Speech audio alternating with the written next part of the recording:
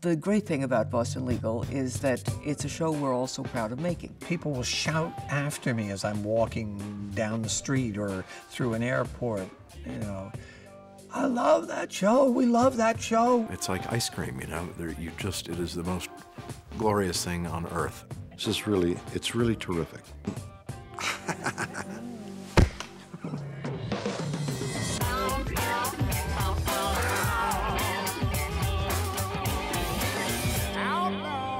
Our marching orders from the beginning is let's make this show entertaining and fun and irreverent, a little bit perverse and darkly comic. There's a legal term for this.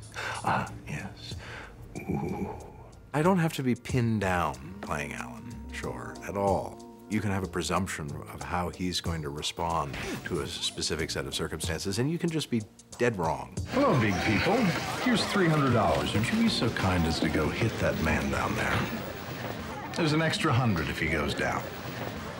James is a very brave actor, and I've never once got resistance from him saying, oh, gee, that will make my character too unlikable, or he'll be misunderstood. He's extremely willing to tackle tough subject matter and willing to have his character be despised and unliked. Speaking as an enormously unlikable person, I find it difficult to maintain grudges against all those who want to kill me, don't you? Yes, you'll perhaps find that witty comeback in your office. He's very, he's very open-minded. I think he, and I think he likes oddity and eccentricity, and I think he, I think he's got a very flexible and progressive outlook on alternative life. Be all that you can be. You don't want me to say anything? Just those two little words that tend to shock and awe. Denny Crane. In the development of the Denny Crane character, I was looking for an iconic lawyer who was once great, no longer was, but still traded on the currency of his legendary reputation as a trial law hero. With all the humility I can summon up, I'm the greatest trial attorney that ever lived. I had had a breakfast with David Kelly. He had invited me to breakfast, and since he was paying, as an actor, I couldn't give up a free meal. He had described this sort of wild character that he was considering, and I did not want to do another series, but I had to recant.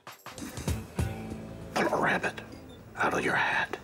That's the secret of both trial law and life. Rabbits. He was so over the top and bombastic that he immediately signaled to the audience, I'm from a different series, if not planet. What's my name? Denny Crane? Like you mean it. Denny Crane. What's my name? Denny Crane! No further questions. Denny Crane just came out of David's head as a guy that likes to hear his own name, say his own name, and he thinks it helps. Denny Crane. Denny Crane. Denny Crane. Denny Crane. Denny Crane. Denny Crane. Denny Crane. Without a co-pilot. I never thought of this, but David Kelly sounds very much like Denny Crane. Den E. Crane. Den E. Crane. David E. Kelly. There's something there. Where is everybody? This is an administrative meeting, Denny. Oh, what the hell am I doing? We had Crane, Poole, and Schmidt. We knew who Crane was, we had seen Poole, and the question was, who is Schmidt? And having met Crane and Poole, there was a little bit of a burden on us that Schmidt better be something. Come again? I don't like it when you say that, Shirley. It puts pressure on me. So now you're looking for powerful, sexy, dramatic, and funny, and the list gets very short. What about Candace as Schmidt? How about that? And it was one of those ideas that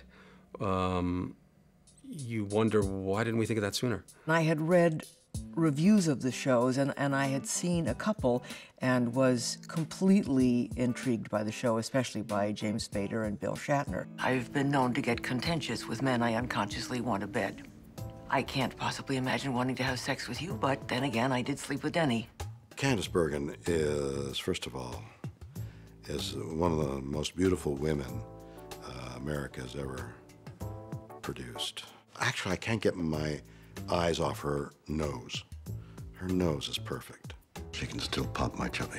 With every character seeming somewhat off the wall, we needed one character that was taking care of business. He has to ground the firm and make the audience believe that it's a real law firm, and it's sometimes thankless work. He's got to be the taskmaster. And still be able to handle the comedy as well as the drama. And one name came up, and that was Renee's. To safeguard and repair the reputation of Crane, Poole, and Schmidt. Stop it! I've had it. To feel that you are part of an ensemble, part of a team, is a very rare experience and is really part of why this show is so extraordinary. It's a strange ensemble with really big personalities. And somehow everyone is able to sort of squeeze their egos in through the door and fit on the set at the same time and make a scene work.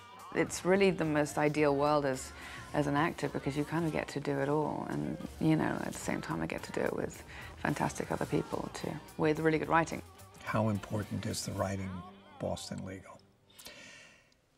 The writing is everything. It's almost like oxygen. You don't really think about it until you don't have it. The writing on this show has been the best writing I have ever been in on television and ever seen. You're just constantly surprised by the storylines, by the dialogue, by the characters and the situations. It's a feast. That's why you brought Shirley back. To build an alliance.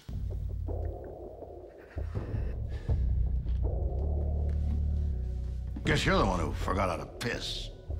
You don't care whether you believe in my client's innocence. And I'll assume, with all due respect, may it please the court, that you don't. You cannot be sure of his guilt. You simply cannot. And failing that, how can you kill him? How can you kill him? Every show deals with a political or social issue that hasn't even been in the papers yet some of the time. And then 2 weeks later, after we've shot it, it'll be on the front page. It's really pretty delicious. You come away from it feeling like, God, I really learnt a lot, it was really funny, and I don't really want to go home, and I can't wait to come back tomorrow. It's the most fun, friendliest, caring set I've ever been on. God almighty. And cut. This show has the most diverse range of fans, of people that are loyal to it and make a point of watching it for all ages, all backgrounds.